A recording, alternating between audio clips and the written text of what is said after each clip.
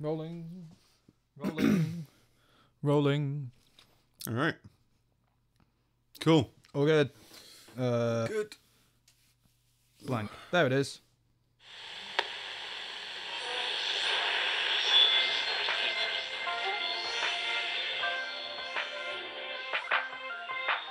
I can't do shit, but I know I want to.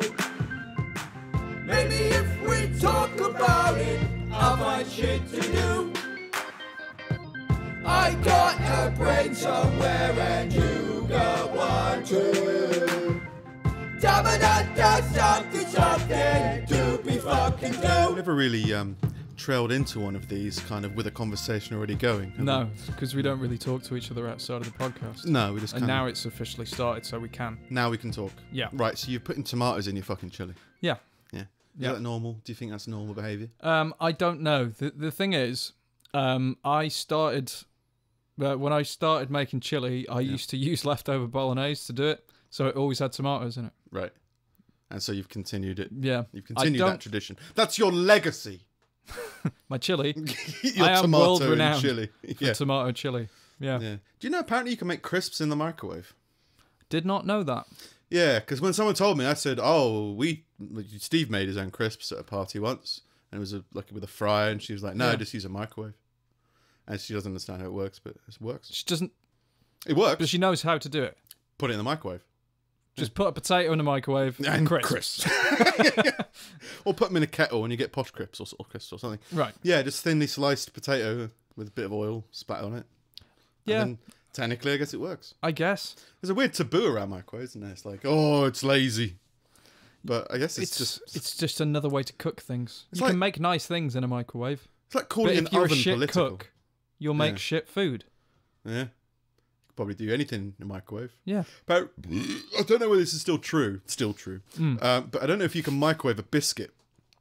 That was like the cool, fun example my physics teacher used to give us in GCSE. Oh, like whether it'd warm up Yeah. because there's no moisture in it. Yeah, and apparently microwaves just vibrate the water molecules. Yeah. But the more I think about it, how does it know the difference between a water molecule and a molecule? It doesn't know that it's not the microwave figuring out like that's water. Yes, that's it is.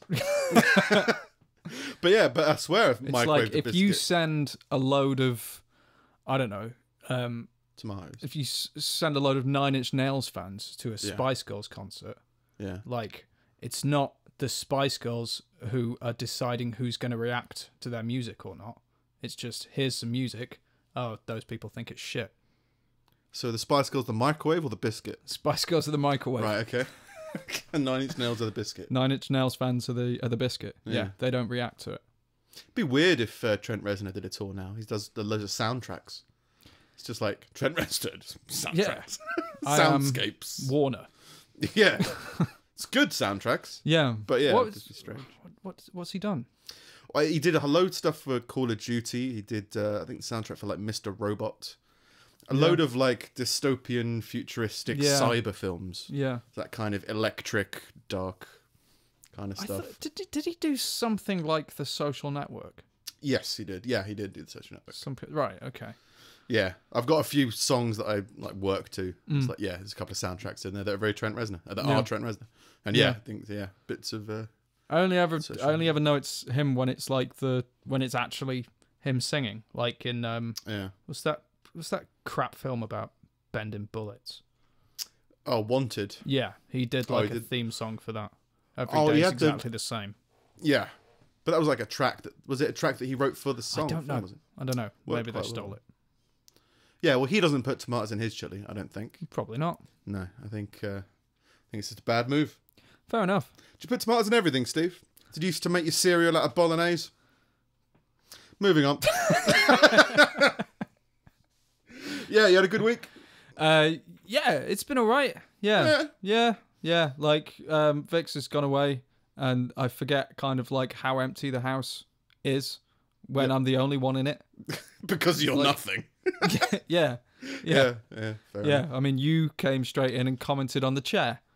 Yeah, you just had a chair in the middle of the room, a dining room table just in the middle of the kitchen that you would sit in to remind yourself of how alone you are now. Yeah, but it was far enough away from the dining room table, so it was actually you couldn't sit at the table. No, it's just in the But doorway. close enough to experience the whole room and make no use of it. Yeah. Yeah. It was in a doorway, basically. Yeah. Instead of a door, you had a chair. Yeah. And that door's not a door, it's a curtain. Yeah. Well, next time there might be like a low-hanging beam and a noose. Steve was vaguely here. Described on it. That's on my tombstone. Yeah, just question mark. I was vaguely here. I said to Vix the other week, like, we were talking about, the conversation of like deadly animals came up, and then it was like hippos. Like Because she's going to Ireland. Exactly, lots of hippos in Ireland. Like, and they're like the biggest killer of people in animal wise in Africa, I guess, unless you count like mosquitoes. Yeah. So like horrendously deadly. And I said I want to be either cremated or I want one of those urns that turns you into a tree. Right. Because I thought that would be quite interesting to be a tree. Yeah. But part of a tree. I said the only condition if you bury me, like if I have a tombstone, is I have to have died in a hilarious way. So it's inscribed like if I got mowed down by a hippo, I would want a hippo-shaped tombstone. I want everyone to know. Yeah, with like died doing what he loves. Written across trampled by hippos. Yeah, I read it. There was a tweet. Because other than that, I don't want to take up space. Unless I'm a tree. Yeah, unless I want to take up loads of space. Function. You haven't got a function if you're just buried. Well, you but as a tree, like people can't go and enjoy your grave, but they can go and sit under a tree. Yeah, I guess it's how people mourn, isn't it? Yeah. I read what's it called when there's like a series of tweets, like part 5 of one. Yeah, it's a tweet series. Oh, yeah, where they put like parentheses around them. Yeah. It's like just fuck off.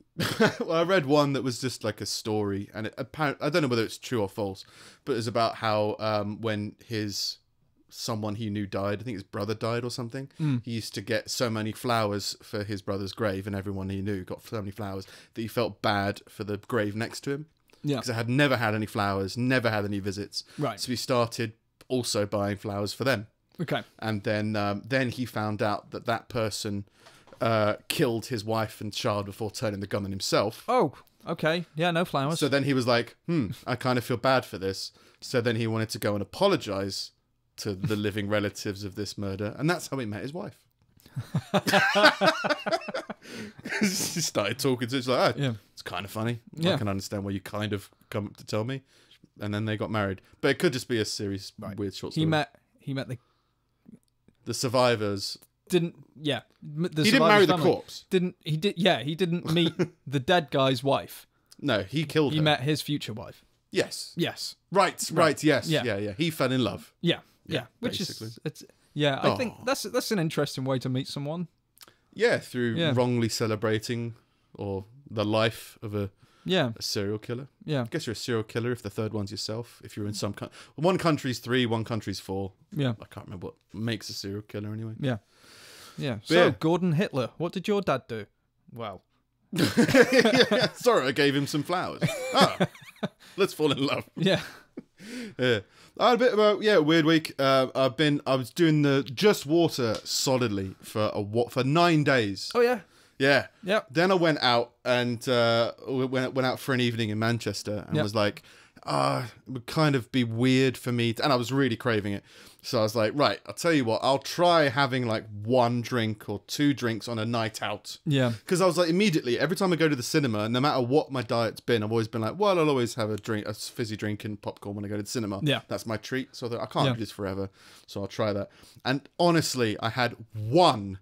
I had a Recur de Lig passion fruit cider, just a bottle of cider. Yeah. And you would think I'd done coke. It was such a change, like almost immediately. Yeah. That you would think I was high as fuck. I was just like, fuck it, let's let energy just boom and like let's go out. I'm just gonna do everything. It's gonna be horrible. Yeah. And now I'm here. Yeah. So trying to slowly kind of getting back under control. Yeah. But I don't think it's that reminder that I've got such a fucking addictive personality. Yeah. That it's just like, just have one. It's like, and it's not necessarily just the chemical reaction. I imagine there's a mental thing of you're under control, you're disciplined, you've broken that discipline, so you might as well. fuck up the rest of it. Yeah. So yeah, I think it's just total abstinence, and it was getting better. It was getting more manageable, and it was definitely an improvement on my lifestyle. Just drinking water, even though I was still consuming sugar. I was like, first of all, get the water under control, and then you can sort out the food. But the food was better because of the water. It was still a bit bad, but it wasn't like, only eating lettuce or something. It was like, no, everything's kind of under control. But yeah, as soon as I just had one drink, it was just, over. And ridiculously so. Yeah. Like, if I wasn't walking around, I'd be like tapping the table and be like, oh, fucking, yeah. It's like, it's such a drug. Yeah. You get so accustomed to it that you're just like, nah, it's not a drug. Yeah. I've always said it's a drug. It's an addictive thing and it's bad for your health. It is. It's just, it really felt it when you remove it for a while. Yeah, it definitely makes sense. I said to Vix the other day, like, it used to just be okay for them to just eat coca leaves, have that, and then like almost like in the same way that we'd have caffeine. Yeah, and it's like, oh, it just gives you a bit of a perk, and then it was like, well, what happens if we refine it with like use like fucking petrol and like all kinds of weird shit to refine it down to fucking cocaine, and it's like that's what sugar is. It's highly refined when in actual fact in the wild, to get as much sugar as you would in, I don't know, a can of tea or something. Like just 2 spoons of sugar or something, you'd be eating like an entire field or something ridiculous. Like it is a drug.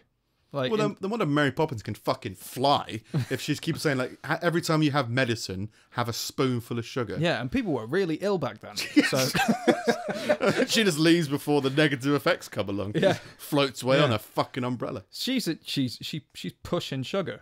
Yeah, to kids. Yeah, floating around. Yeah, weird dealer that's dictated by the direction of the wind. Yeah. It's like, wasn't it like if the wind blows west? Yeah. Then there's Mary Poppins. Yeah. Like, it's a weird work schedule. And then that goes down to Willy Wonka, where it's like he is a gang lord. Yeah. Like he literally has little people working for him, Bolivians, to create all varieties of these addictive substances that a child to push on kids. In. Yeah, it's like, oh, product's going downhill. Better have a tour. And they fly, don't they, in there? Yeah. Yeah, because they had lemonade. Yeah. And then they fucking go to fizzy the sky lifting and drinks. nearly get shredded. Yeah. Yeah. One kid drowns in fucking chocolate lake. Yeah. One kid gets sucked into a TV for some reason. Yeah. Yeah. Another turns into a blueberry. It's a drug! God damn it. It's going to do all this fucked up shit. Yeah. It was an allegory on the evils of sugar. Yeah. Yeah. I like the original. Did you watch the remake? I did. It's not. Yeah. It's you have to see it as a different, and it's not even a different film. It's like a different universe. It's just completely separate to the whole thing. Yeah. And then I think you can enjoy the two. Yeah. But I was just tempted to. Like, I understand kind of why he made it. In that, I think Roald Dahl never liked the original, even though everyone else fucking loved it. But he said it wasn't dark enough. Like the original, his book was supposed to be quite dark. But it was dark in a nice, subtle way. You know what I mean? I thought it had the balance quite nice. Really kind of creepy moments. And you got to remember, like, this was in the 50s, where they're like, we can't market horror films to kids. But yeah. This was before the Blair Witch, where someone stood in a corner facing the wall. Yeah, and they were like, now we can sell horror films to kids. Yeah. But then the what's his name version, Tim Burton. Yeah, Tim Burton. Yeah, it was okay. I always find his films like very stylistic but very hollow. Like I always leave and a week later I can't remember anything about it. The one exception was Edward Scissorhands, which I thought was actually made quite an impression on me. Fair play. Yeah. He could make chili with tomatoes in it relative ease. He didn't have to buy chopped tomatoes. No, he just accidentally chopped everything he owned. Yeah. Anyway, oh dear. Yeah, whole tin. life's terrible. Apart from drug-addled sugar withdrawal, again, it was perfectly kind of manageable. And then, it was just like, oh, I'll just treat myself to one. And it's like, no, And I was just amazed at how quick. I mean, not amazed. Yeah. I'm probably like that with a few different things. But yeah, just as soon as that happened, just snowball effect of like, oh, back to square one. Yeah. And then try and do it. Do you think that's I think food in general is a drug. Like, particularly like an overindulgence of it, because it is all just refined stuff now. It's like How? Because that's the most addictive stuff. So, is there a point in the future now where we've got like this obesity epidemic and whatever that they're going to start having rehabs for people who are addicted to food? Because it is like an addiction. Soylent Green kind of thing. Yeah.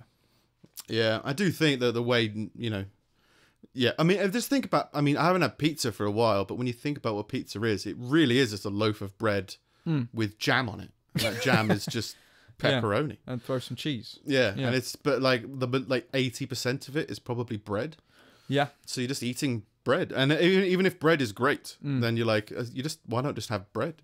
You know, it's like, oh, but it's a mixture of things. It's like, oh, okay, and then you just add more and more stuff to it. Yeah. We've talked before about, I think it was like a glutton culture with a lot of food, about like, I ate the biggest pizza in the world. You get it with those stupid burgers that are like 8 feet high.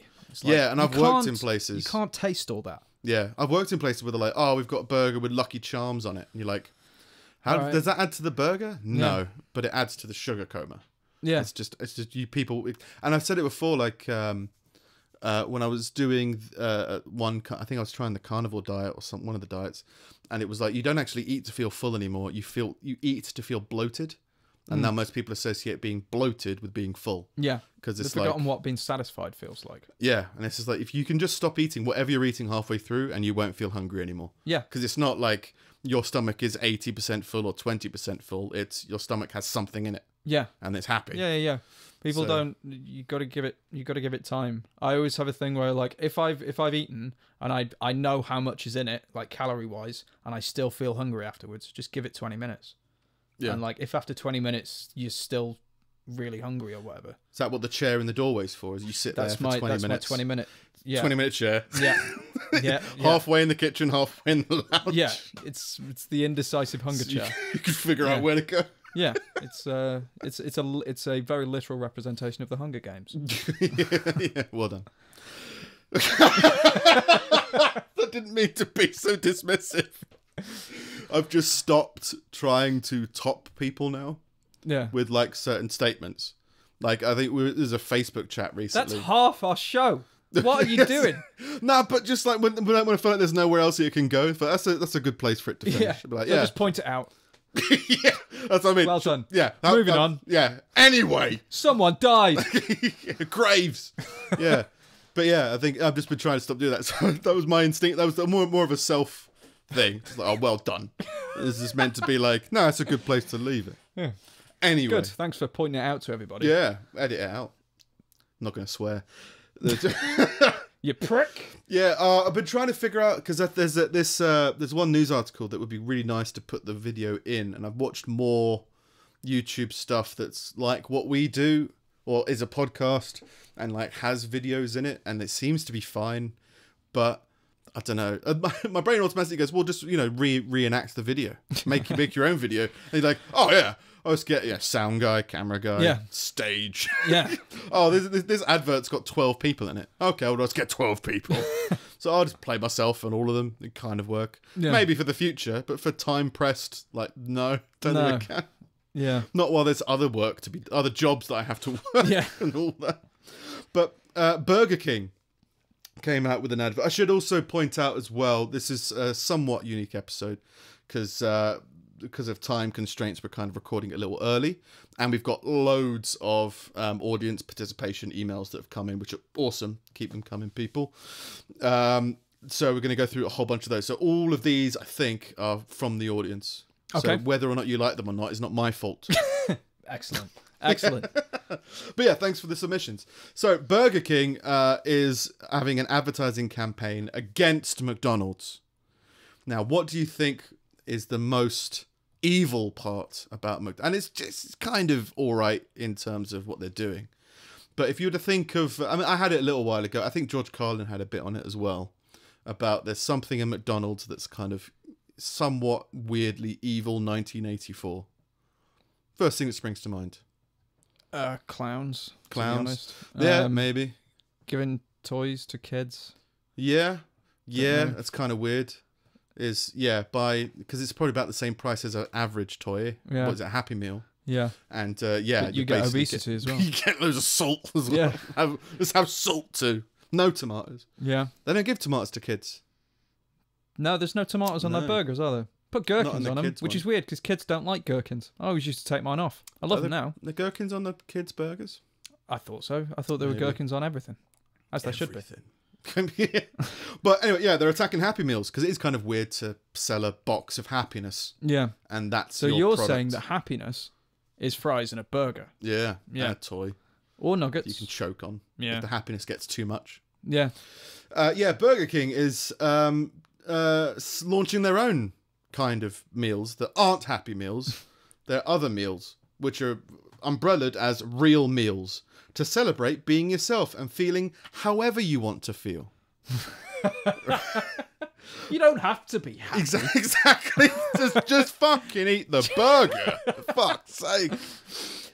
Yeah, the advert is 1 minute 47. It's a musical advert, and it starts off with someone, I think, like on the edge of a bed, holding his head and saying, "Not everybody wakes up happy. Sometimes you feel sad, scared, and crappy. All I ask is that you let me feel my way." Like, whoa, whoa, whoa. Right. all you ask of a fast food restaurant is to let you feel how you feel. Good. Yeah. Don't expect a fast food chain to dictate your emotions. Yeah, yeah. Because they've given you a Happy Meal, there's no obligation on your side to be happy. No. Or to be wanting of happiness. But then try telling a kid that. Most kids who are given a Happy Meal will then be happy. Yeah, but if you gave a kid a chili without tomatoes in it, they'd be like, "Oh, I'm well happy." Yeah. Give a kid a feel what you want meal. Yeah. Like. Well, there's 5 different real meals, and the options correspond with different moods, right? You've got pissed, which I'm assuming means angry, not drunk. Drunk me! Everything. It's all the kids that are wasted. So this is like 5 different burgers stacked on top of each other in a Coke. Because fuck it. Yeah, there's the blue meal, which is the sad meal. Oh, you sad? They haven't dyed the buns, have they? I wouldn't. They've dyed the boxes, which is kind of expected. But I imagine they might have done it. I've seen black burger buns have been a big thing for a while. Burger King were big on that for for when Star Wars came out. The Darth Vader burger. Star Wars burger. All right. Oh, it's got abandonment issues in it. Yeah. Okay. Feels great. Yeah. I'm gonna betray my beloved teacher of many years to try and reclaim 30 seconds of a relationship with my son. Pointless. Yeah. Stay alive, you dick. Be a better father later on. Twat. Darth Vader. Well done. Admittedly, he was going. Yeah. Admittedly, like I think he was going to die. He was going to kill Luke. I don't remember the films that well. I was never a Star Wars guy. Neither was I. I just watched them. I think I've seen all but the few of the newest ones. Yeah, I didn't see the Solo one. Yeah, I saw the first new one and was just like, no, I don't want to see the others now. I don't care. Yeah, wasn't there? Yeah, it was a bit. Although I was never like a big fan. I've heard that the what the fuck is it? Not Solo, but the Last Jedi. No, it's not one of the big Star Wars films. It was like an Clone individual little story they did like 1 or 2 years Indiana ago. Jones. That's got the same guy in it. Took a break to go fucking. I can't remember. Steal I a can't remember golden what one. it is. I can't remember what it is. Obviously, it's the wooden cup. I think it's almost. It's been described as like a sort of like it's a single mission where they're trying to get the plans for the Death Star. Yeah, I thought that was the last. I know which one you mean. Yeah. Yeah. Rogue One. There Rogue One. Yeah, I've heard that that's very good. Right. But I just don't care. No. Just no. Yeah, never been a fan of it. It's just kind of been a film that I've understood the references to. Yeah. More accurately. Not a big fan of the universe, let's put it that way. I wouldn't be like, Yeah. wouldn't it be cool if this happened? I'd be like, I don't care. Just the story, why not? Doesn't interest me. Like I've seen so many sci-fi shows now where I'm just like, this is such a better fucking universe than Star Wars. Yeah. It's so much more interesting to me. I was pleasantly surprised by The Expanse, the universe in there. Love The Expanse. Like I haven't caught the last season, so no spoilers. Yeah, I but, haven't seen that either. 1 and 2 I've seen. Picked it up by somebody else, didn't Yeah, fucking love The Expanse. Yeah, but I was like, oh, it feels very comic booky, cyberpunky. The detectives, got a I love haircut. that. I love the noir kind of thing to it. And I was just like, oh, it feels a bit gimmicky, but it actually kind of worked out. It actually worked quite well. So Yeah. quite pleasantly First surprised. season, start to finish, is just fucking sick. Like, I absolutely love it. Yeah. But yeah, the first season of Real Meals by Burger King. Sorry. Yeah, blue meal is sad. The salty meal, just some salt. For when you're feeling bitter. When you're feeling bitter and you want a burger. No. A bitter burger. Fair enough. The Yas meal, which means excited, because Yas means excited. Because everyone's fucking... The don't give a fuck meal. DGAF. Yeah. Don't know what that's meant to... It doesn't say what the burgers are in. Don't give a fuck. What's in it? Yeah. The boxes come... Hang on, I think it's just got the same stuff in it. The boxes come with a full-sized Whopper combo meal with fries and a shake, but no toy. No toy! Yeah, it's all the same meal. Yeah. Oh. It's just a different box. Different box. All right. If you're not feeling happy, then no, just have a don't give a fuck meal. Yeah. Why not? So it's just a way of people being able to outwardly express how they're feeling with a box. Yeah, to the nobody who's in their car with them. Yeah. But basically. the contents are exactly the same. Yes. It's just a packaging thing. So the whole meal Fair enough. is about as shallow as the person that buys it. Well, they're collaborating with the Mental Health Month. Or like mental health awareness. Buy a box. By several different boxes that look different, but they're actually the same because everything's pointless. Yeah. Can you talk? No. So, like, just hold up which box. Like, how are How you do feeling express today? yourself? No happy meals. You can't be happy. While not everyone would think about pairing fast food and mental health awareness believes in elevating the conversation in all communities in order to address mental illness before stage 4. End of statement. Stage 4! How did we get to stage 4? There weren't enough burger boxes. What is stage... Have we rebranded suicide? Stage 4 refers to this, not in the quote. The quote is just before stage 4. As though, and then you know. Drop the mic. You know, walk away. You know what stage 4 is. The huddled masses. What the fuck is stage 4? Burger King. Stage 4 refers to the stage with the highest severity of symptoms of mental illness, which the mental health awareness describes as persistent, severe, and life-threatening.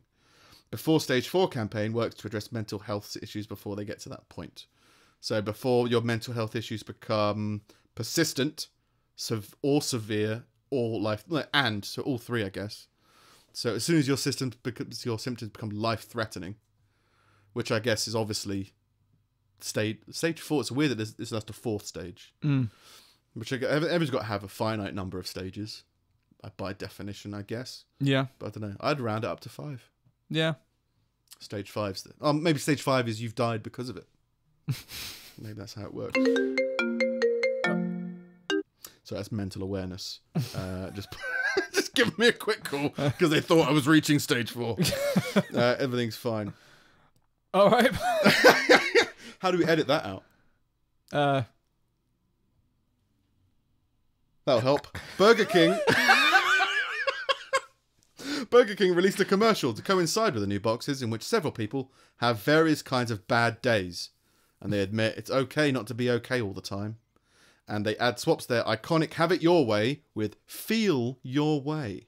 So all of their not happy meals are just different kinds of misery. Yeah. They're all sad. Yeah. They are all sad.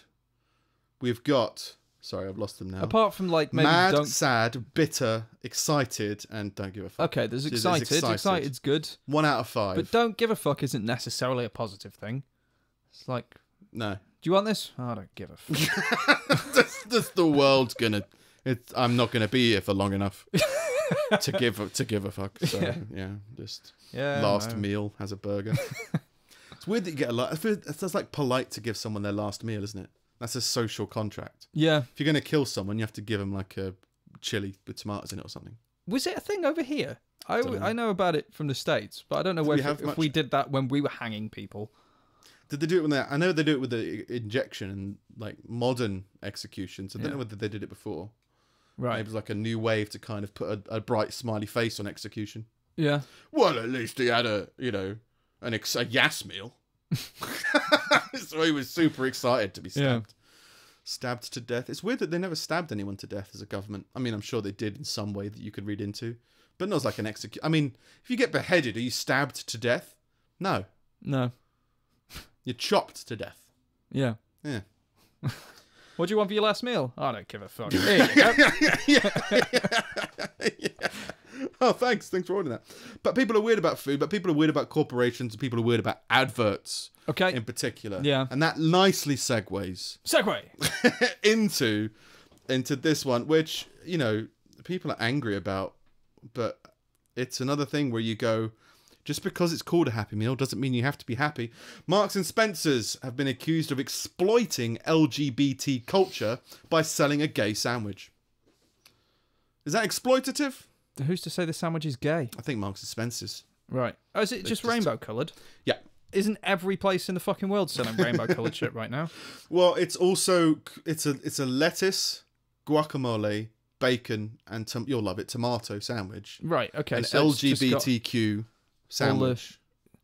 It's just got all this stuff on it. But I think it is intentionally done. Yeah. Like as instead of a What's the lettuce, Q? bacon, and tomato. Oh, Quiche. Quinoa. Quinoa. Quiche. Yeah, Quebec. Just a bit of Quebec. Hundreds. That's not even a big number. No. Hundreds have taken to social media to slam the supermarket over the insensitive snack, with some calling for the sandwiches to be taken down from the shelves. Shut up, Twitter. Take it off the shelves. It's a gay sandwich. Why? Okay, so why does it matter when it's why does it matter when it's LGBTQ and not when it's like I don't know, Cancer Awareness Month and everything goes pink? What's the difference? Yeah, it's no difference. It's because it hasn't gotten to the description of the sandwich yet. It's basically the packaging is I think there's a rainbow on it, and there's a notification that it says like, oh, we've donated £10,000 to an LGBTQ charity, and £1,000 to another charity, and I don't think it's like the proceeds from this sandwich will go to those charities. Right. I don't think that's the case. It's just a sandwich that has packaging that they've added guacamole to an LBT sandwich to make it an LGBT sandwich. But they don't have to give the proceeds away. No, and then this is the warped thing about it that I think people just don't understand, don't have enough self-worth. Yeah, I think basically, if I hang like a rainbow flag outside my house, do I have to give my wages away at the end of the month? Yeah, but just it's not. I think people were understanding it as Marks and Spencer's are now marketing a gay sandwich, which means they're now selling it specifically to gay people, which means they think that gay people have to buy it. And you go like, no, they're just selling a lettuce, guacamole, bacon, and tomato sandwich with that packaging, and they've donated to charity. They're not looking to sell more to a specific demographic. Not everybody that wears pink ribbons has got cancer. And then even then, if say the sandwich was going to charity, a penny from every sandwich was going to charity, you go, it doesn't mean that they're looking for LGBTQ people to buy the sandwich. They're looking to give money to charity from anybody who buys that sandwich. So they're not marketing it towards you. In a tweet, someone called Mr. Wright, an artistic director, said, calling all LGBTs, get yourselves down to Marks and Spencer's and help yourself to a free gay sandwich. No need to pay, babe.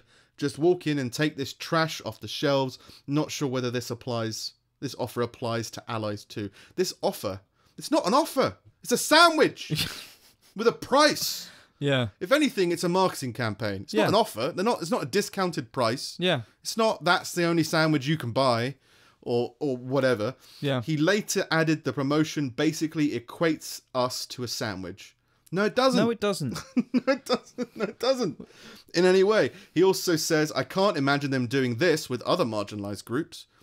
And you go, hang on, there's a whole aisle dedicated to Chinese and Asian and Indian. Yeah. So, yeah, they definitely equate certain areas towards just by describing certain demographics, because again, other people are allowed in the Asian aisle. They're allowed to buy Asian food if they're not Asian. You're allowed to buy an LGBT sandwich if you're not LGBT. It's just a sandwich. The supermarket released a sandwich to raise money for the Albert Kennedy Trust, a charity dedicated to helping homeless LGBT plus youth. The M&S said they donated 10 grand to the charity and we're making a further grand donation to another charity of the same kind in Ireland. people are saying that it's too expensive at £3 a sandwich. Mm. You're in Marks and Spencer's. Yeah. Like, it's a more expensive shop. I'd imagine the average sandwich is about £3. I don't know how good lettuce, bacon, tomato, and guac sandwich would be. But I'm not a big fan of bacon in sandwiches or tomatoes. Tomatoes in sandwiches have grown on me for a while. I think it'd be okay, but I think they've just slung it together for the sake of it. Yeah, they've just been like, let's spice up the LBT. Yeah, you could have still just used lettuce. Oh wait, no, is it to? It's for the color and for the letter, guac. I don't know. It's for the letter at least. Oh, I don't think it's for a color. It's not like to create a rainbow. It sounds like a shit sandwich. But they're like £3 for guacamole. I guess they're hoping gays really have expensive taste. Said some £3 Twitter people. isn't expensive for a sandwich. Especially in one of the most expensive supermarket chains. And they're not marketing it towards the LGBT community. No. They're marketing it just to people. Yeah. Like, yes, it happens to have guacamole in it, which changes an LBT into LGBT. And yes, they've probably noticed that as being a marketing thing. Oh, it's an LGBT sandwich. Yeah. But that doesn't mean that they're only going to sell it, or they're only trying to sell it to homosexuals. Yeah. Or anyone on that spectrum. Yeah. It's like, no, it's just a sandwich, mate. Like, chill out. So if I go and buy one of those sandwiches, do they now think that I'm gay? Well, it's more the thing of like, why are you're getting so confused by this basic premise of buy my sandwich. Yeah. Buy this sandwich.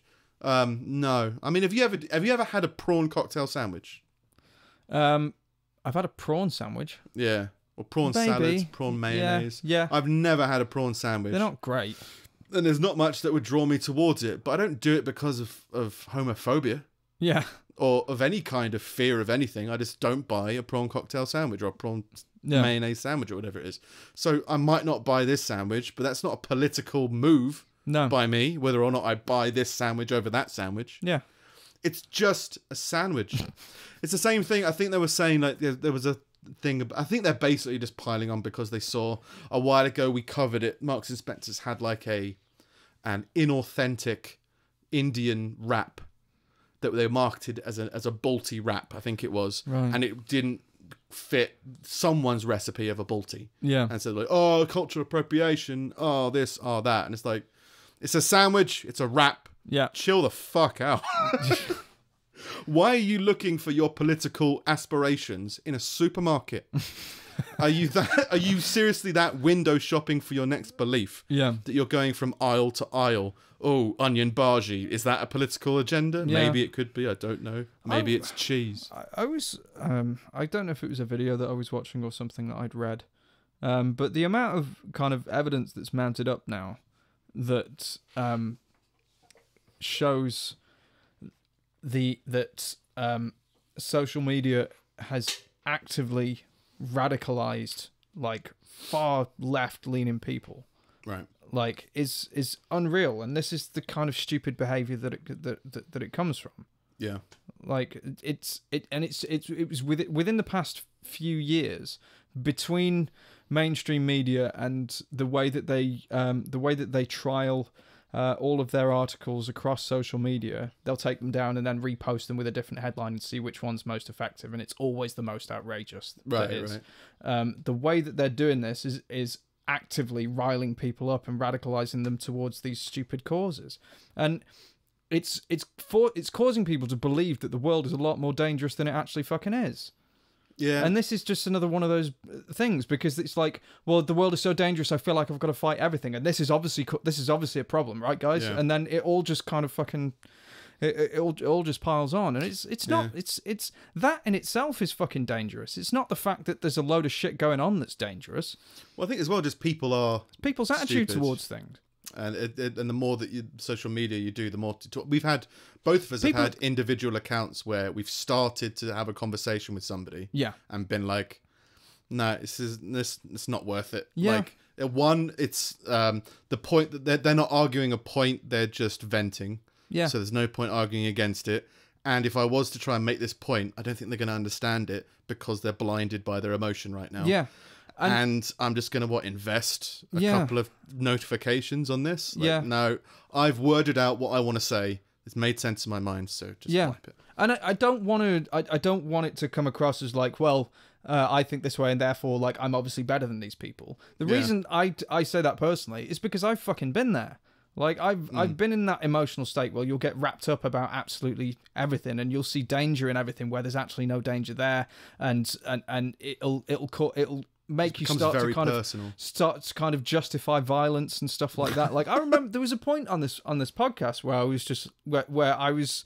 I don't know if it was jokingly or whatever, but I was advocating burning down the Houses of Parliament with everyone in it.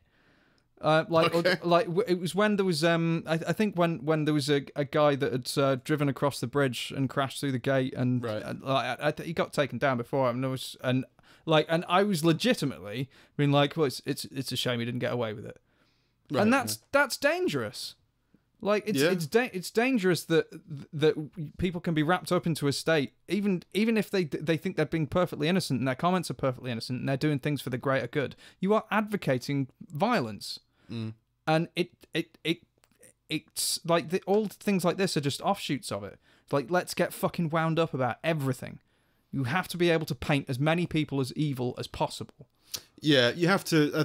While the actual act of saying it, the words aren't dangerous. It's the mental state that you get in where you feel like you've justified something. Yeah, and something makes sense to you, has a trickle effect of. Yeah. Well, if that becomes accepted, if you start joking about that all the time. The biggest irony of all of that is that the first thing that these people do is they call you a fucking Nazi. Yeah. When in actual fact, the Nazis are the ones that ended up in the exact same situation that they're going into now, where they were able to justify all of these horrific things that they were doing to people. Like, not quite on, obviously that's a different level, but it's the same kind of, it's the same kind of mentality. Yeah, manipulating information. Yeah. And manipulating social priorities and moral priorities, I guess. Like, it's okay to hit one person but not the other. Yeah. And you go like, as soon as you start messing with that hierarchy or trying to make a hierarchy out of it, you go like, well, then that's obviously creating some kind of agenda, which has happened in history in the past. Yeah. Yeah.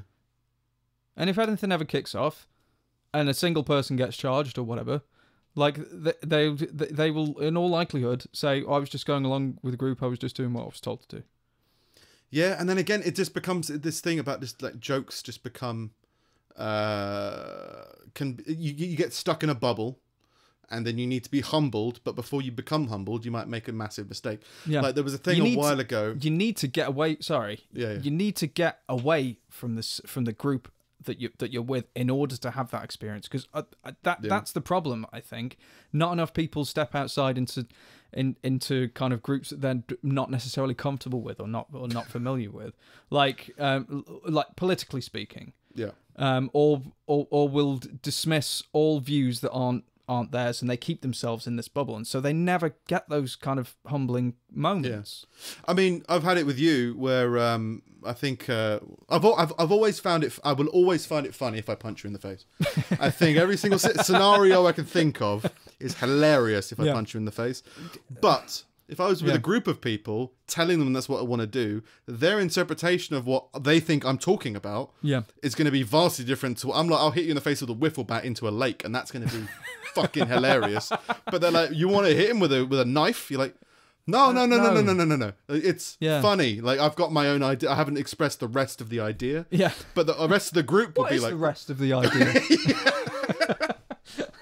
But yeah, I think a week ago or so, I was telling about I'd like to punch you out of a plane. Yeah. Or push you out of a plane. Yeah. Like, it's for your own good. It's not like so that you could feel extreme terror going down. Yeah. Like, it's for you to overcome your fear of being punched out of a plane. It's for me to punch you out of a plane.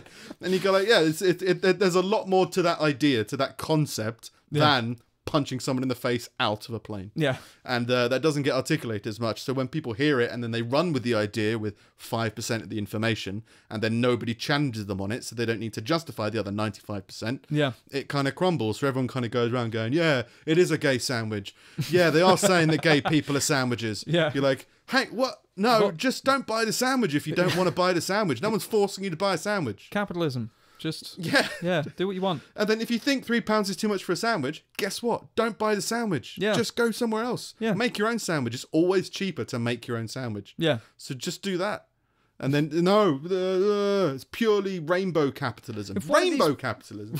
That's one of the quotes. It's nothing more than rainbow capitalism. Okay, you can give it a name if you want. Yeah. It's just they want your money. if you want to have a conversation about businesses using charitable acts to promote themselves, like and what that means morally, I think that's an interesting conversation to have. But I don't think they're attacking anyone. But but that conversation is literally just yes, all corporations, all businesses are trying to manipulate you. Yeah. Just 100% of the time, they're trying to get your money. Yeah. Otherwise, they'd give it to you for free, and therefore they'd be a charity. And charities, guess what? Try to manipulate you because they try to get your money. Yeah. Anybody trying to get anything out of you is always trying to manipulate you. Yes. So all that argument would be was, should this one manipulative company work with another manipulative company to hopefully have an outcome that is less evil than the two? Yeah. You go, oh, yeah, maybe if that's the priority, but yeah, it just becomes an argument of weights and measures of how much evil do you want versus how much unevil outcome do you want. Yeah. So it's just like, yeah, it's just, again, they're almost upset that there's a company trying to make money out of them. You go, yeah, that's going to be all business wherever you go. Even your friends and family are going to want to have something out of you. So just fucking chill the fuck out. Yeah. Why are you angry about this? Just chill out. But yeah, another Twitter user wrote, Pink Pound, who really benefits from their expensive sandwich? All the profit goes to M&S. So M&S benefits from their expensive sandwich of £3. Again, £3 could be a lot for a sandwich. I think usually you get a meal deal most places for about £3 for a sandwich and a drink. But again, you're in one of the most expensive supermarket chains. It's going to be therefore more expensive than average. All the profits go to M&S. Isn't this exploitation? I mean, yeah, they're exploiting you for your money. They're exploiting everybody for their money. In as much as they're exploiting anybody. Yeah, not your specific... The straights get cheaper sandwiches. No, it's not a sandwich specifically for your demographic, mate. It's a sandwich in a sandwich section of a shop. Chill out. Other members of the LGBTQ community pointed out that the sandwich could be more inclusive of vegetarians. Oh, my God.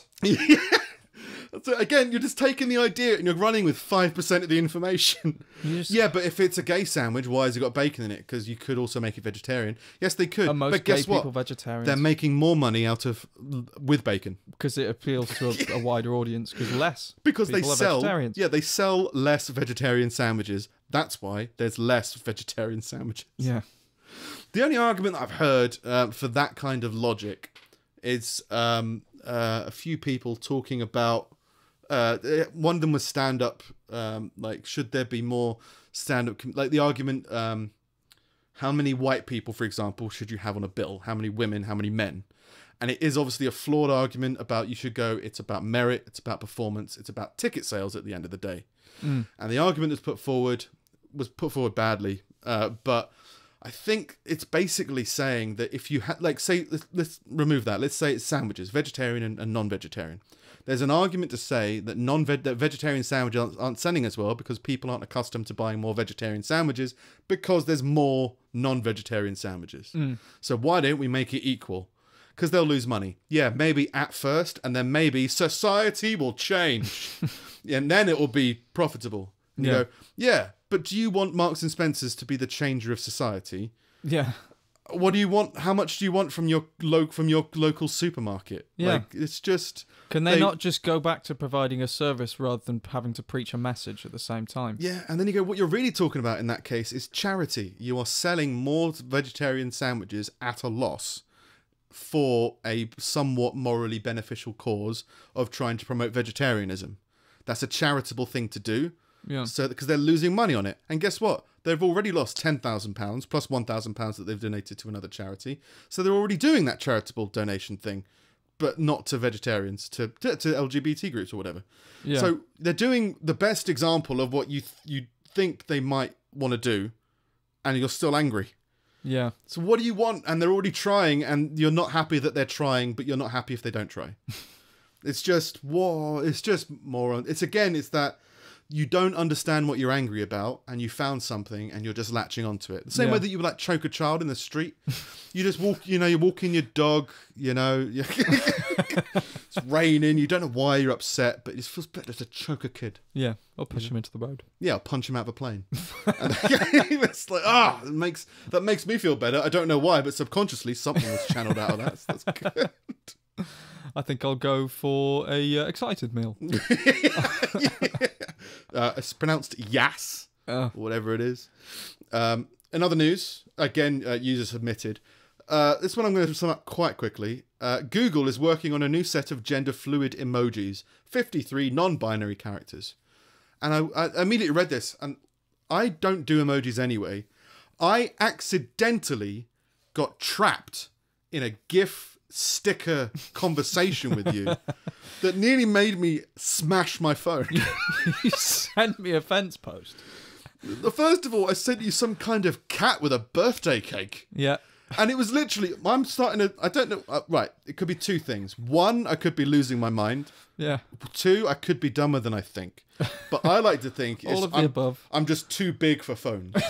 That's my thought, is my hands are too big and masculine. So if you had like an iPad as a phone, it'd be great. That's why I'm not happy about doing Instagram. Yeah. You know what I mean? I have to type in the little cat in the little phone. Just can't. I've got big hands. Not that big, but they're too big. But my typing's getting much worse. Yeah. And yeah, in a text to you, I must have pressed... I've never even looked at the sticker screen or anything. Just something happened, and then suddenly I'm in this thing. And I'm like trying to escape. But by trying to escape, I'm sending you stickers or something. And then I'm looking at it, I'm going, oh my God! And then that's making me feel more angry. So I'm just trying to more violently get out. And then it's, oh, now you're sending GIFs. Yeah. And it's just like, no. Yeah, one was of a fence post in a field, like that classic GIF. Yeah. Then the other one was something from like the Real Housewives of Atlanta or something. Yeah. Like, I'm just trying to escape. So I never do any of them. But I was pretty sure that all emojis were non-gendered. So no. So the ones that I use typically are because they're like yellow faces. It's like try putting a fucking gender to that. It's not. Yeah. A smiley face. Is it male or female? Some people send those ones that are like some like a person shrugging, and they're usually made out to be a boy or a girl depending on the hair. Normally, if it's a girl, it's like in a ponytail. Sometimes they're black, sometimes they're white. But there are like emojis of like more defined people. Yeah, still not enough to get cunty about. Well, I don't understand emojis anyway, but I think it's like for me. I think that there's definitely songs and films that I think accurately represent my personality. Yeah. So I'd be like... How many of them have Arnie in it? There's not that many, actually, to list off. Oh, there's a few. Yeah. Yeah, Predator and Commando's there. Kindergarten Cop's definitely there. Yeah. Twins is there. All right. Point made. Well done. Right? But if there's like specific albums that I'm like, oh, if you listen to this album meant a lot to me. So by listening to it, knowing that, you might get an idea of me. I've never been like this doodle of someone shrugging. Yeah. That's I what really identify with. That's this. representing my emotion. Yeah. So just use words. Yeah. Just use words and spell them. Yeah. Spend the extra effort just to type them because they're very expressive. And yeah, well, to be fair, I then understand if your typing is so shortened to like the letter U, really RLY. If that's how limited you are, there's no reason to do it anymore. Well, that's the thing, it removes all the expression of the words and all the flow of the words. Yeah. So yeah, if that's how limited your language is, maybe a picture is more expressive than you. But aim to be as expressive, express yourself as much as you can. Yeah. So use words, use everything else, but just a picture of someone. And then I see no argument as to why they should be male or female. It's a fucking picture. Yeah. The ancient hieroglyphics, they weren't specifically male or female. No. It was only by knowing that that's actually the, Tutankhamun or that's... So, you should treat wasn't Beyonce, treat it more like a language. Where Madonna? It's representative of an idea. It's not representative of you. Yeah. So it's just again, just chill the fuck out, man. Yeah. So yeah, that was just a very short one of just like, why isn't it gender neutral? It's a fucking smile. Yeah. You can attribute as much information as you want to an image, I guess. What's that film? Is Independence Day. No, is it Rambo? Michael Douglas? I can't remember. He's in a suit, walking around the city shooting people. Had Falling a bad Down. Day. Falling Down. That's the film I always think of when I think of you. Yeah. Yeah, that's definitely got a lot of me in it. Yeah. Definitely a few moments of that. That's great. Yeah, because there's definitely a walk. He just gets out of his car in traffic and then starts killing everyone. And it just gets more and more beautifully extreme as it goes. Yeah. Yeah, it's a great film. Right, there's still, fuck, I've got so many. We'll jump through a few little ones. Oh yeah, these ones were interesting. A Freedom of Information Act, a Freedom of Information request by The Sun found that in Newcastle under Lyme, residents are forbidden from crying. Don't cry. You can't cry, argue, or bang loudly in your own home in Staffordshire. Oh. It's not allowed. The council in the area served one resident a notice to not create any wailing, jabbering, crying, and hammering on the wall type noises, following a complaint from a neighbour. So yeah, there's definitely noise crimes. Don't be too noisy in your room, in your house, such and such, because it will disturb other people. Yeah. It's and yeah, if someone was crying themselves to sleep every night at a volume that was keeping me awake, I'd find that uncomfortable. So I'd want someone to go and sort that out. Yeah. But it is a weird law to pass. It's a weird law to abide by. Yeah. You can't hear it outside the property at any time of the day and night. They haven't actually, nothing's been breached yet, so it's just something that they've got, but no one's broken the law on.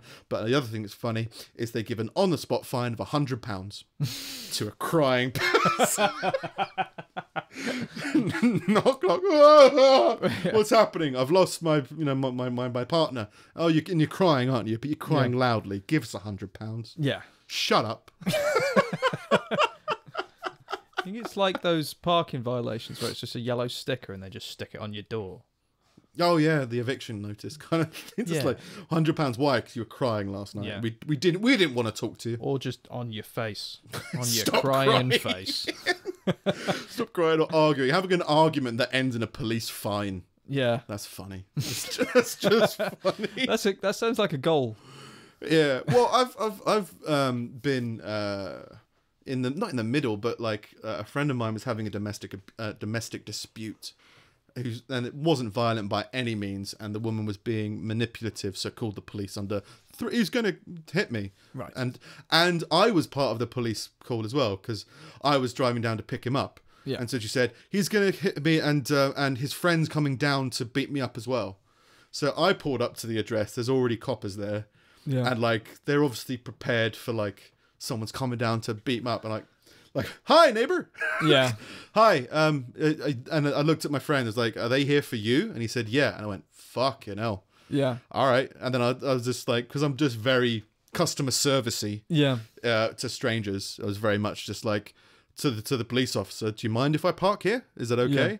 And my friend's like, it's fine. It's like, no, I'm talking to the police right now. Yeah. Do you mind if I park here? He's like, yeah, sure. Great. Do you want a cigarette? Like, just having a chat. And it was just like, yeah. So there's definitely been in circumstances where police have intervened where they weren't necessarily required. Yeah. But yeah, just to call the police on someone crying seems weird. Seems strange. Stupid. And lastly from me, in 2009, rapper Coolio attempted to stage dive in Staffordshire, but nobody in the crowd caught him, and so he was beaten up and got his shoes stolen. Staffordshire doesn't give a fuck about Coolio. No, we hate Coolio. That's just as a standard premise. It's part of our motto. Beat him up and steal his shoes. Yeah. Yeah, he was in the middle of a gig, and I think it was he wrote Gangster's Paradise. I think that's Right. That's who Coolio is. Okay. And yeah, during a gig, he went to stage dive. I've had that again. I had that at school, like Battle of the Bands stuff. There was like an adult band at a gig that was filled with 16-year-olds, and he tried to dive, and he was about my build, and they were 16, so they just got crumpled. But it's funnier when his shoes get stolen. Yeah. So they take his shoes. Comes back on stage, no shoes. Yeah. You know shoe having motherfucker. Go on, sing your song. Yeah. I think that came up on a recent podcast as well, I think. Not on ours, but on a I think it was Your Mum's House podcast, where they were talking about how someone went stage diving or crowd surfing, and the fan stole someone's shoes, whoever was doing it. Yeah. And they came back to him like years later, asking him to sign it. Dude, I got your shoe. Yeah, I'll sign it. Good effort. But yeah, there's more, but I think that'll be me for this week. All right. Yeah. Okay. Steve's collection of useless meanderings. Scum. Feeling those, looking forward to those tomatoes in your chili. I am salivating. During the filming of Groundhog Day, Bill Murray hired an assistant who was profoundly deaf and spoke only in sign language in order to make communication between himself, the director, and the studio as difficult as possible. Big win. Yeah. Did he just not want to do the film, or he just didn't like the director? It was a good film. I liked Groundhog Day. Or it was just a little thing just to add a little bit of silliness to the situation. I think it's just Bill Murray doing Bill Murray things. Yeah. Yeah, I'll do it, but only if. Yeah. There's just a bit of silly, fun surrealness. Yeah. Just to pop that in there. That's how I'll work. This is my friend Greg. Greg! Sorry, he's deaf. He's deaf. Greg! No, he's profoundly deaf. Sorry. Wave. You have to wave. Or he just knew a deaf guy who needed a gig. Yeah. Hey, you could, nice. You could fuck up this film. Just didn't want to deal with the studio. You could frustrate everybody if you want. Oh. There we go. The town of Monowi in Nebraska is the smallest town in the USA with only one resident. Elsie Eiler, 84, is the mayor, clerk, librarian, and bar owner. She pays taxes to herself, gives herself her own liquor licenses, and votes for herself in municipal elections. Damn, I forgot to vote for myself today. Yeah. Who's going to be the mayor? Who's leading this shithole? I guess it would always default to her. Maybe. Oh, me again. Or just a wandering animal that's Yeah. just walking through their state. It's like, if someone else... Do you think it's begrudging? Or, like, if someone else moves in, will she vote for them? Be like, go on, you...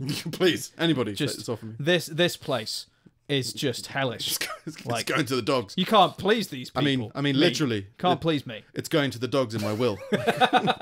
please take. Yeah. Yeah. So what? Did you say it was a state? It's Monowi is it's a town in Nebraska. Town. Right. Okay.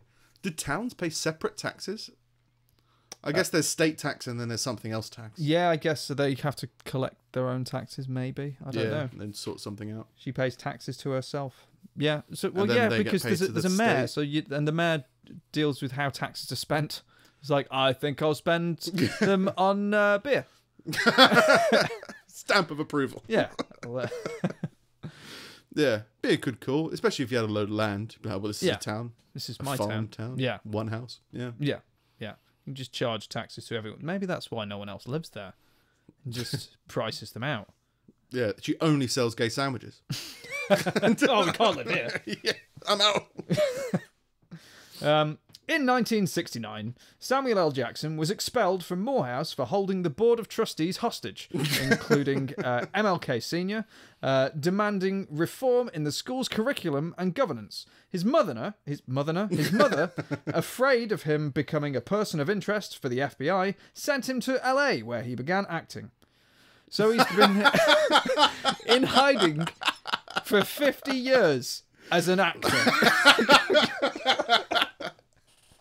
Doing multiple films where he is holding hostages, or he is being held hostage by snakes, or all this kind of stuff. And all of it is this is just his life. Yeah. So he held them hostage somewhere else, and he fled the police to LA? His mother sent him to live in LA. Isn't that the story of the Fresh Prince of Bel-Air? Well, the Fresh Prince didn't hold anyone hostage. He was just beaten up. Yeah. Okay. He didn't beat up anyone else. Didn't hold anyone in a room. All right. Yeah, no. Samuel L. Jackson is not the Fresh Prince of Bel-Air. No, but he's better. But he snakes on a plane. He snakes on a plane. So no, right? So was he worried about he's going to be on a watch list? Implies that he held them hostage, escaped, and then went to LA. Yeah, so that is what it implies. Yeah, is that what happened, or was his he mother, arrested? afraid of him becoming a person of interest for the FBI, sent him to LA, where he began acting. So I guess to just get him away from the situation. Yeah, or maybe he was convicted, Not that I've got arrested. a problem with the situation. Who's on the Jersey Shore? Hold as many hostages as you want. But yeah, maybe he was convicted. He was arrested, But in order to break the cycle, she moved him away to Maybe do something else. I'll look into it Could more be for something next like week. that. Yeah. We'll continue the Samuel L. Jackson saga. I didn't know this. China owns all of the pandas in the world and rents them to other countries for $1 million a year. Rent a panda. The only exception is to this is the 2 pandas that China gifted to Mexico in the 70s, but with an agreement that if they had any offspring, China would own them. If they have an offspring, you give us another $1 million a year. Yeah. Basic. Yeah. Yeah. That's why the pandas aren't playing the reproducing. yeah. They don't want to be in debt to China. We're broke. We've got bamboo.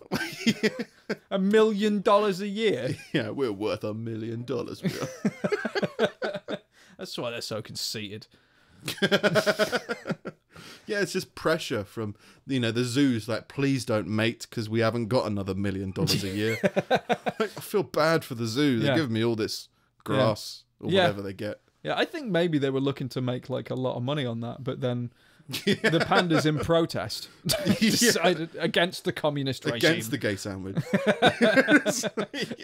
They're like, well, we're not just not going to We'll reproduce. just delete our species. Yeah, we're not going to Fuck feed you. into this broken system of panda laundering. Yeah, China is the one sitting in front of the tank now. Yeah. They say China or panda? The pandas are sitting in front of the tank. Yeah. Yeah. Or setting themselves on fire. Yeah.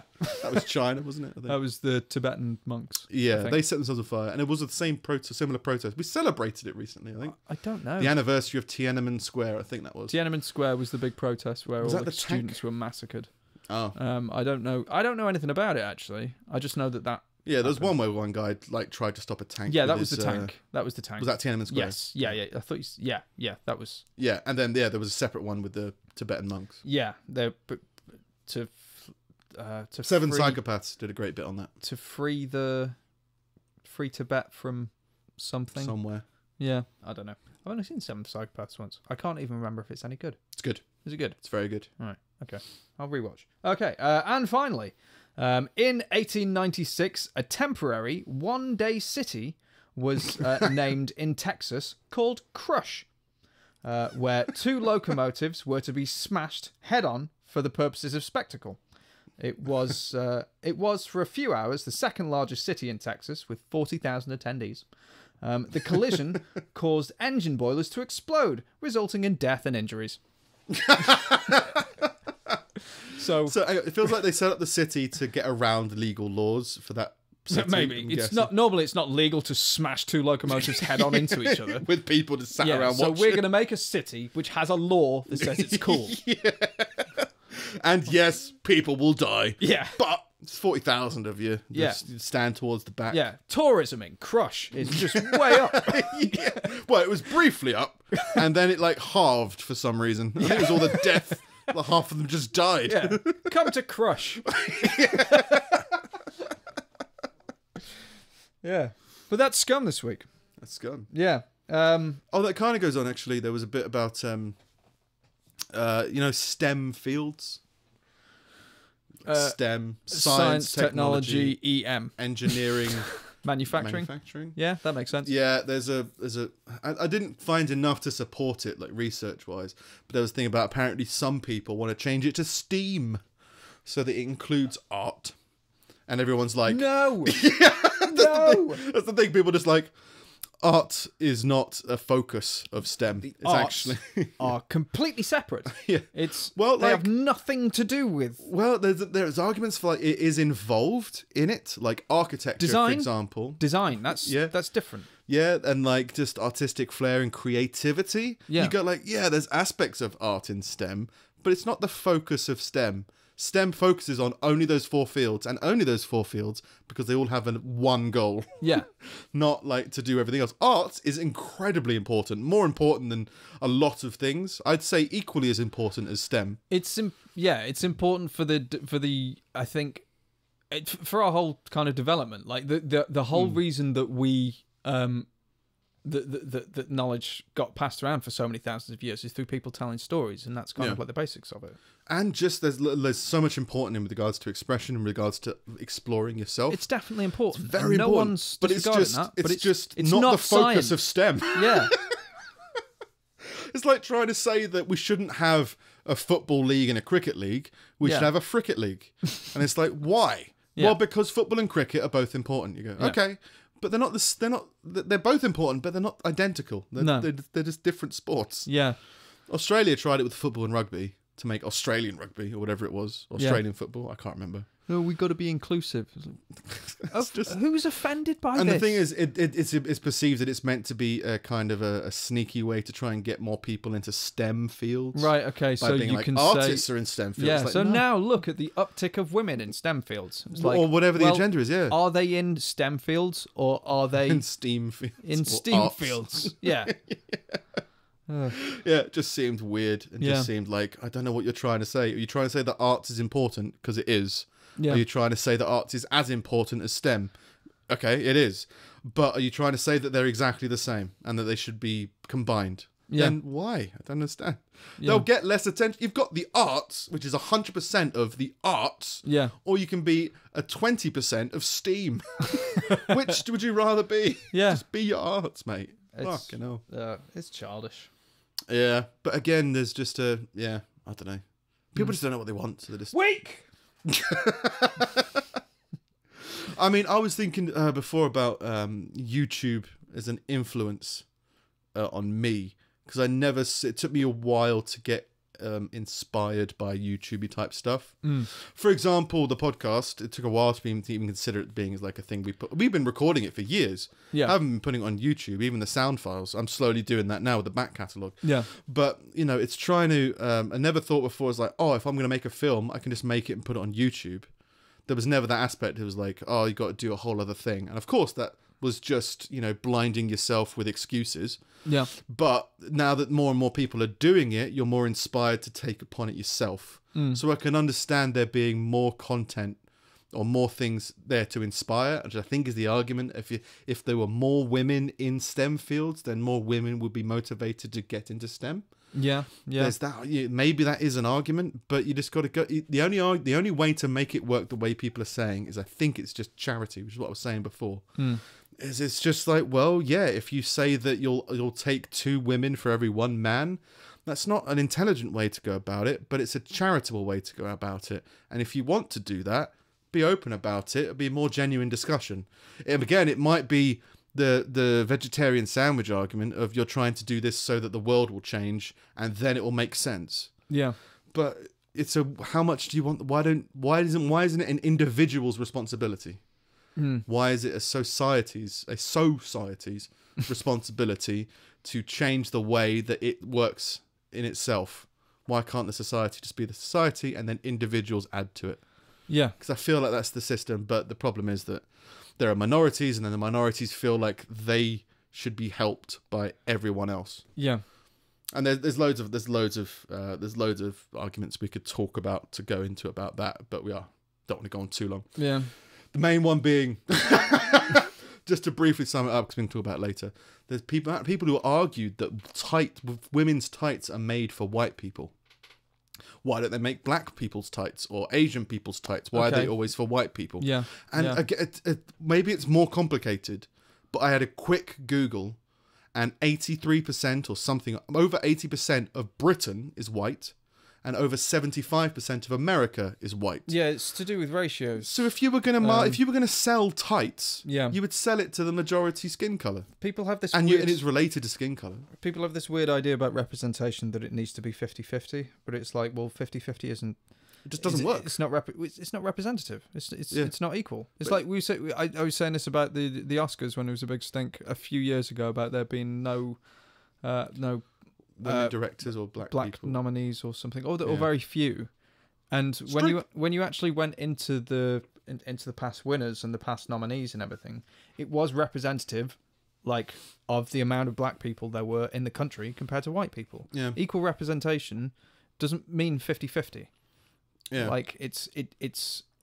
But again, it's a stupid, because it's a measurer that is so fluid. Yeah. Okay, well, what race are you? Yeah. Okay, what does that mean? Does that mean that you either fit into one of 5 categories, or do you fit into one of 500 categories? Because you could have one for every country. I don't know how many countries there are, but then you've got different sections of each country. Then you've got different sections of the sections of each country. Yeah. How far do you go? And then, what about height? And then what about all? It's an infinite loop that makes no sense. Yeah. So and I guess it's the way to say it is. It's the same thing of, what do they call it? I think it's capitalism or democracy, I think it is. It's not the best system. It's not a perfect system, but it's the best system we have. They say the same about capitalism as well. It's not a perfect system. You need checks and balances. Eventually, you will have lots of very rich people. And at that point, that's when they suggest that you have kind of rules to just kind of bring it down and level it out. But it's the system that thus far has led to us being the most economically thriving iteration of humanity that's ever existed. It doesn't mean there's no poor people. Yeah. It means there's less than there were in like fucking medieval times, and there's less that there ever have been in like communistic and the countries. only ideology I'm talking about is that businesses are interested in money. Yeah. So everything that they operate from is based on making money. Yeah. It's got nothing to do with your sexual orientation, your gender, your sex, or your race. It's just based on, we'll sell you sandwiches that you will buy, because it makes no sense for them to sell sandwiches that you won't buy. Yeah. So understanding that means that they're not trying to give you a political idea, or kind of manipulate you anyway outside of your wallet. It's just wanting charity and not wanting it at the same time. Don't call it charity. Well, it is if they're losing money on it. Yeah. But doing it for some kind of moral gain. Yeah. And maybe they do want to change the world, but how many vegetarian sandwiches do you need to change the world? And is this a joke? If there were more vegetarian sandwiches, maybe more people would eat more vegetarian sandwiches. Yeah. But then, they just want to make money. You be the change that you want to see in the world, not Marks and Spencer's. Not by telling other people what to do either. Yeah, if everybody stopped buying prawn mayonnaise sandwiches or stopped putting tomatoes in chili, then they would be sold less. Yeah. So that would instigate the change. Yeah. But they want, it's that whole confusing thing of they want everyone else to change, or isn't it problematic? Because say 80%, say 8 out of 10 tights that were made were for white people. That makes perfect sense given that ideology.